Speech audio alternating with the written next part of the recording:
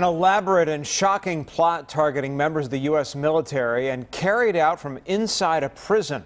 U.S. attorneys say 5 inmates in the Carolinas used illegal cell phones to pose as women on dating sites, then extorted more than $500,000 from military personnel.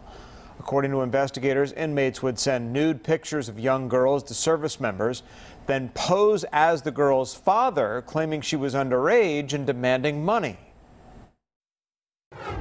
Military members would then pay, fearful that they might lose their careers over possessing what they were led to believe was child pornography. Officials say another 10 people have also been charged in connection with the plot. They're accused of helping the inmates collect extortion payments. In all, officials say more than 440 service members lost more than $560,000.